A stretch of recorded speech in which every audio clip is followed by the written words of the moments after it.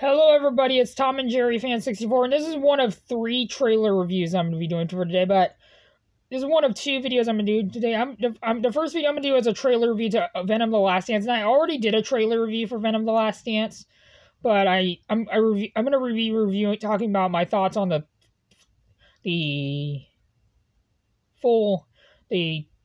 final trailer, and then the last video I'm going to do for today is going to be a double feature trailer review to the 2024 movie Salem's Lot and the 2024 movie Year Monster, which the movie Venom: The Last Dance and Year Monster come out on October 25th, 2024. And I will have a trailer review for the movie Night Bitch, the B Word, which I will get that one. And fun fact, the movie the B Word, I'm sorry if I said that word, is directed by the same director as the Beautiful Day in the Neighborhood, and which I have on DVD, which I hope to watch, and also Will You Ever Forgive Me, or that movie with Melissa McCarthy that was about Lee Israel called Can You Forgive Me, which I have on DVD. And this movie by Mariel Heller, a movie called Night B Word. It was from the movie Night B Word. It was originally supposed to be released straight to streaming on Hulu, but it's getting a theatrical release, thank God, and it's going to star Amy Adams.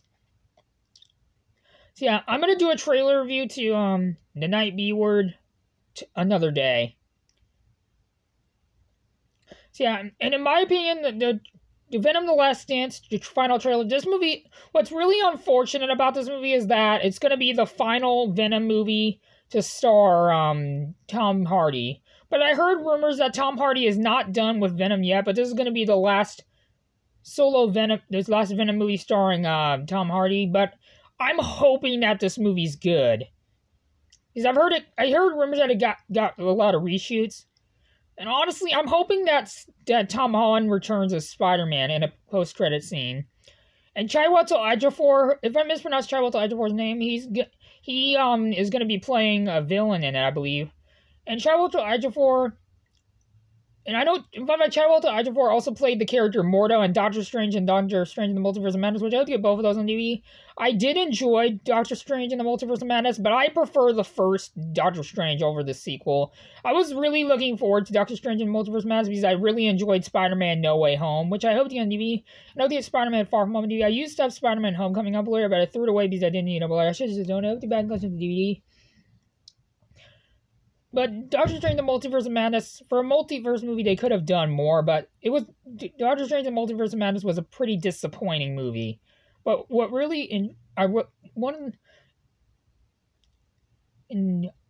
sorry if I get into spoilers of Doctor Strange: The Multiverse of Madness, but it was really upsetting to see John Krasinski's character of Reed Richards get killed off so brutally. This Doctor Strange: The Multiverse of Madness, I will say, is more brutal than the first movie. It's almost just as brutal.